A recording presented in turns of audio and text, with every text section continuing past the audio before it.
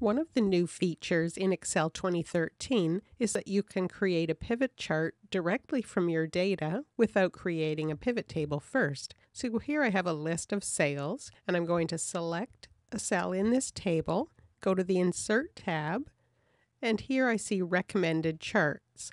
I'll click on that. Here's a list of the recommended charts, and at the top right of some of them, you'll see the pivot table symbol. So I'll scroll down, and further down the list you can see some regular charts, and you can see how messy they are. They're just pulling all the data from this giant table. But if I look up at the ones that have this pivot table symbol, they're summarized. So this one is the price by city. This one is the total sales by customer, and this one is total price by category. So this one looks like a good choice, the total sales by customer. I'll click OK. It creates a new sheet in the workbook. It builds the pivot table for me, and there's the pivot chart that I wanted.